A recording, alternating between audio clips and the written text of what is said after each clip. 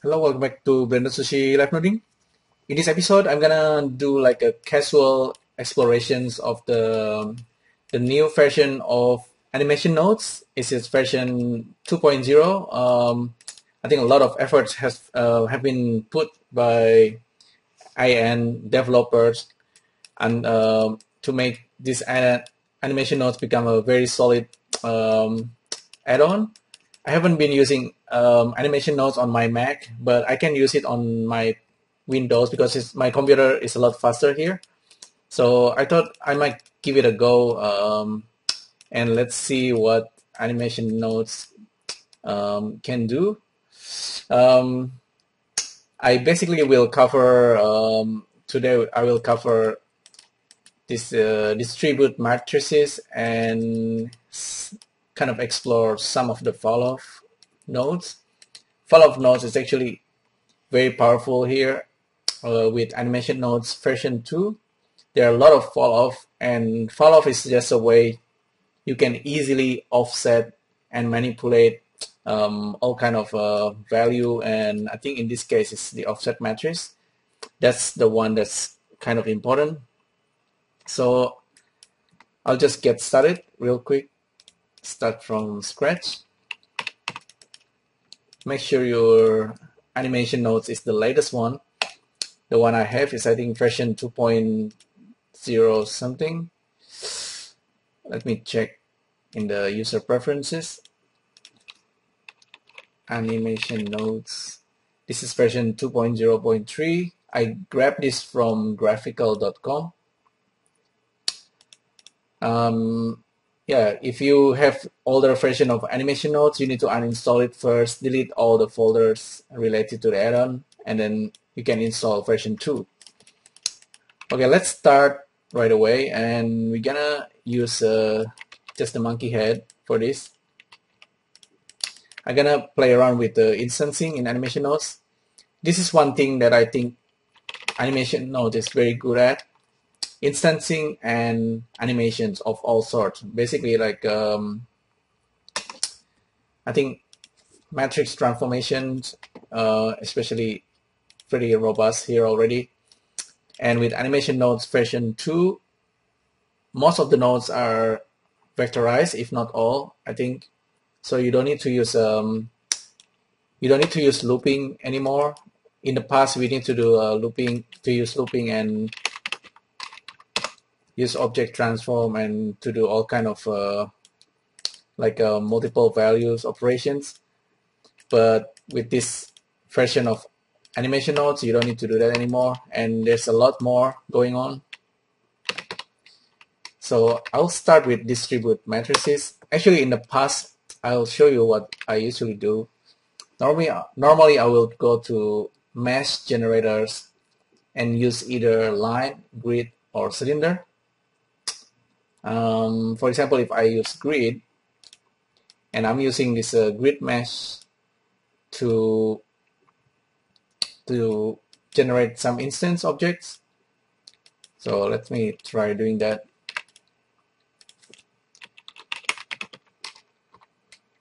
Object transform output and plug the object there and vertices there. So I get a grid of monkey head. So this is the master monkey head.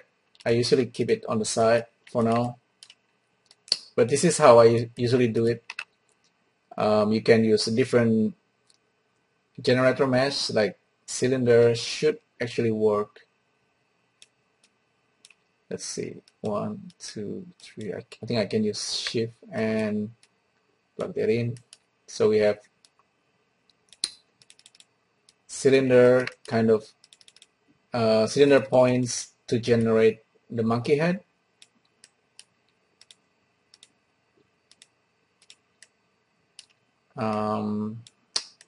Wonder why resolution doesn't give me. Maybe there's a bug, or maybe I don't need to use the cap. Oh well, anyway, we're not gonna use the grid mesh for this. We're just gonna use the distribute matrices. This is more powerful. You have a lot of options like vertices, circle, grid, linear. And since this guy actually generate transform in using matrices data format, so instead of using object transform output, I will use the matrix, object matrix output. And we can still use the same objects, matrices, plug into this guy, and this one goes in there. And we should have our monkey heads. So that's the default linear with option size or step. So we can have this line, monkey head distributed in a line. This is pretty intuitive and very, very powerful. And yeah, you notice this is actually really fast as well. Step, if you want to use like a stepping value. And let's go to grid. Grid is pretty much easy to understand there. It generates grid of points. It generates grid of matrices actually, like and the matrices we use to instance the monkey head. If you see the lines, the dotted lines there, that's because of the parenting. By default, animation nodes put everything under this empty, so that can be really handy. But you don't want to see the line all the time, so you can hide it from here, or you can also hide it from here. Tap U and hide relationship lines. Okay, so we can have a lot of monkey heads like this. That's cool. And there's also circle. Circle distribute the objects like this. There must be a way to control the rotations, but in this case we don't worry too much about it. Just play around with it. And also vertices. Vertices must be something, if you have like an object in the scene, like the icosphere, for example, and using object, grab the object mesh data and plug this into the vertices, it should be duplicated on the mesh points. There's also this normal that you can plug in the vertex normal, but vertex location to the normal, but I think there should be a way to get the normal data.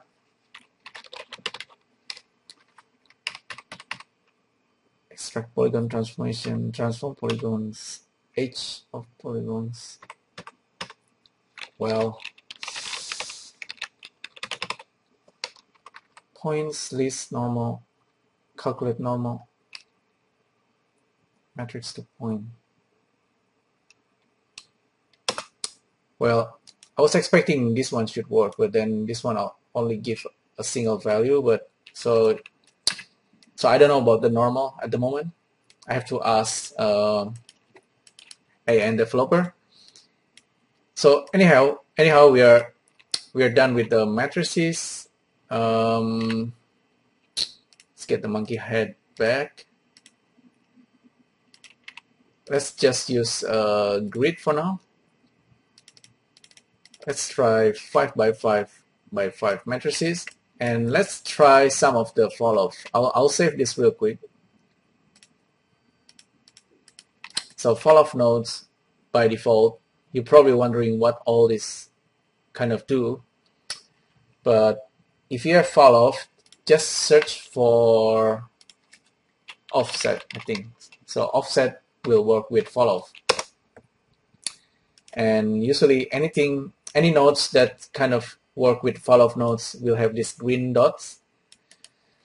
So if I try plugging this in, and let's play with the scale, for example, just the scale. If I scale this down for the N value, the Falloff should give us some effects. Let's try the wiggle effects, for example. So wiggle nodes kind of giving offset, and since we have the matrices plug into offset matrices, with this Falloff we can kind of generate offset using the wiggle.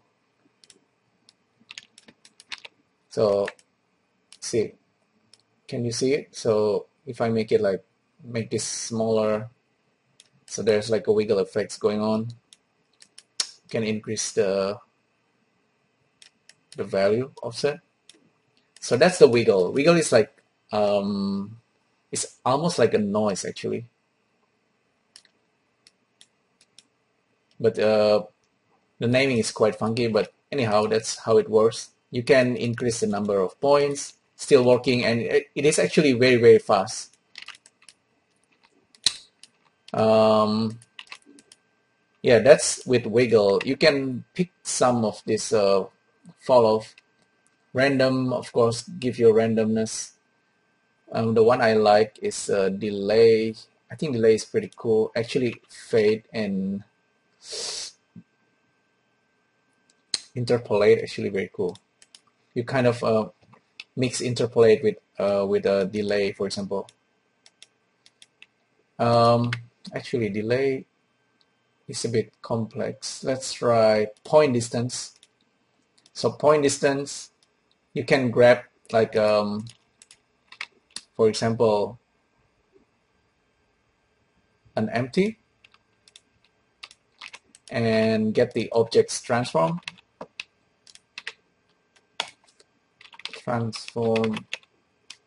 object transform input, get the locator and the locations of the locator, and this goes into the Falloff. And now that point position is being calculated, and this will affect all the object instance because of these nodes. So we can increase the size, for example. So that points is affecting the monkey head. It's very cool, actually very, very fast as well. I'm pretty excited about this animation nodes version 2. There's a lot here to test. So yeah, that's the thing with the scaling. We can, like I said, play around with the size, Falloff width, but I think I like this interpolate Falloff because this one can give you like elasticity. So if I kind of animate this guy and then kind of moving the empty, now you can see as the empty moves, we get this interpolate Falloff. I think it's very cool effect. I wonder if it's actually can do like if there is like a delay that I can also use here. So delay Falloff time. So this one gives a different kind of effects. Still pretty cool. This delay, you can see it's kind of doing the instance one by one, and I'll increase the number of frames. And because we plug this into the interpolate Falloff, we get this elastic animations as a bonus. So I think that's very cool, and you can actually mix and match the Falloff as well. So I have not tried all these. Some of them are a little bit more complicated, but I think sound one is very cool. And you can also mix, invert, and there's evaluate, all sort of stuff. Object controller is cool. If we use like try an icosphere, for example, and make these objects wireframe, select the objects and plug this into this guy, you can see the icosphere now affecting the monkey head.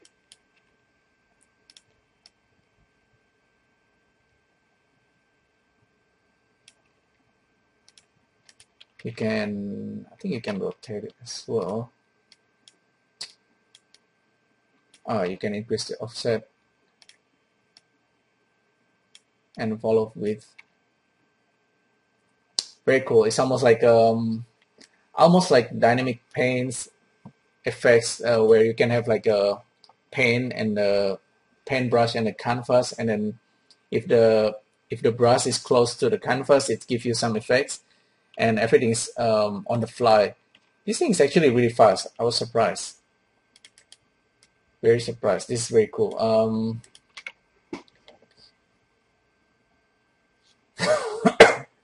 Excuse me. So yeah, I think that's pretty much it with explorations of animation nodes version 2. I don't know what else is new, but there's so many things here actually.